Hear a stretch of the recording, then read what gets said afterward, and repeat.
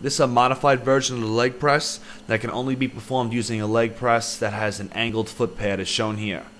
For this version, we actually want to put your feet all the way up top.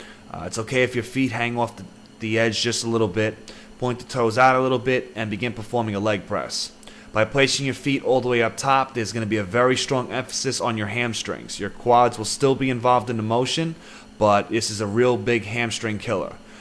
Since the feet are up top, the rep range is actually going to be a little shorter and choppier compared to a regular leg press.